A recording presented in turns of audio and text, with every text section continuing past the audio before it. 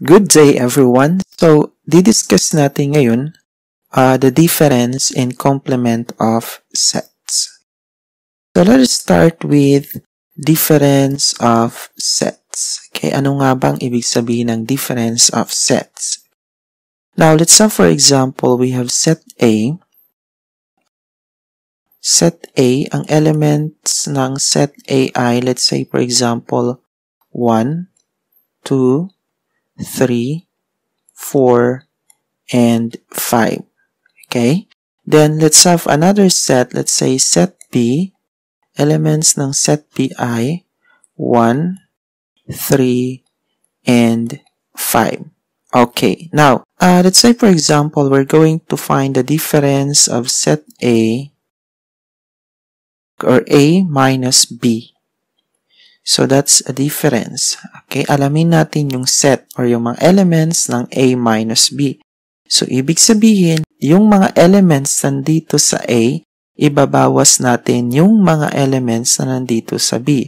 Para hindi ka mahirapan, ganito ang gawin mo. Okay? 1. 1 ba parehas silang meron? So, i-cancel mo na yan. X yan. Okay? Now, 2. Parehas ba silang may 2? Wala. So, ibig sabihin, kasama si 2 dito. Okay?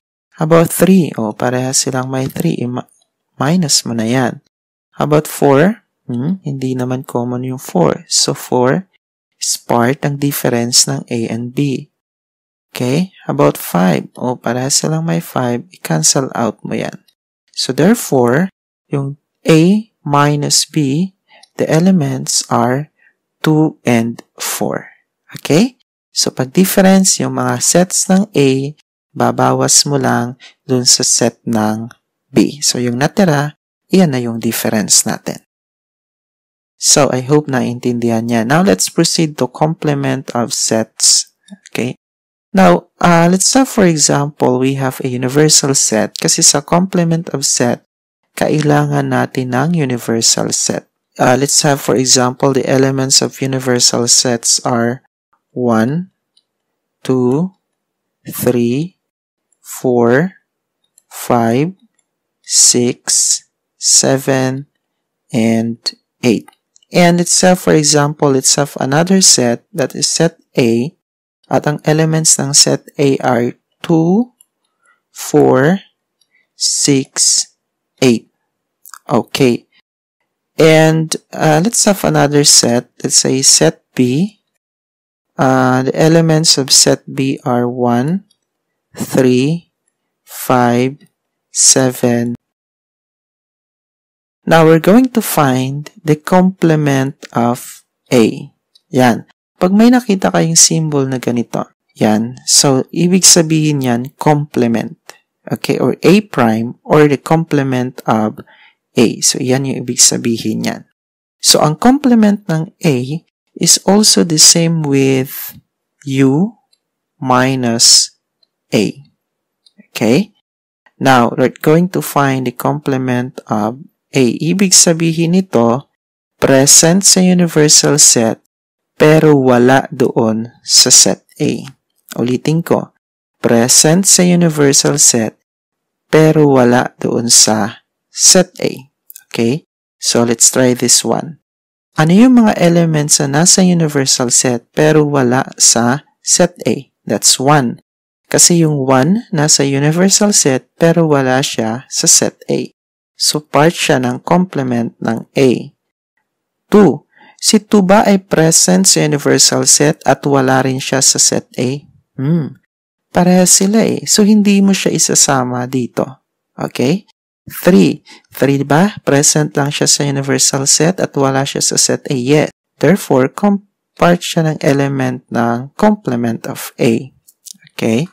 Next, 4. Hindi pwede. So, 5. 6, hindi pwede. 7. 8, para silang may 8. Okay? So, this is now the complement of A. This is now our answer.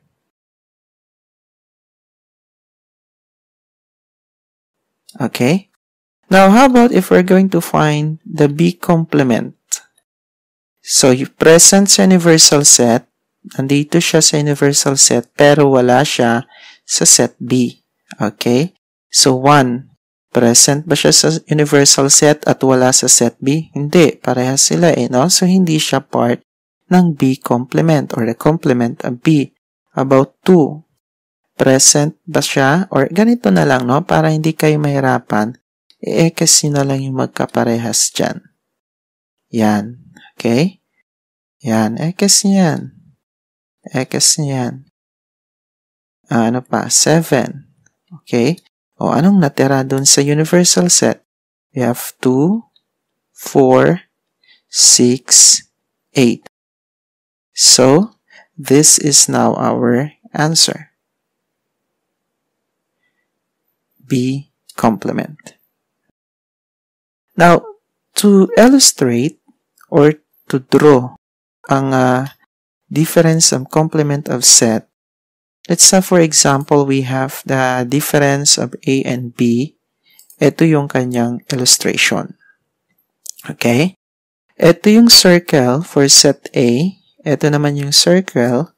Sa loob nito yung elements ng B. So, kung mapapansin nyo, itong A, binawasan ng elements ng set B.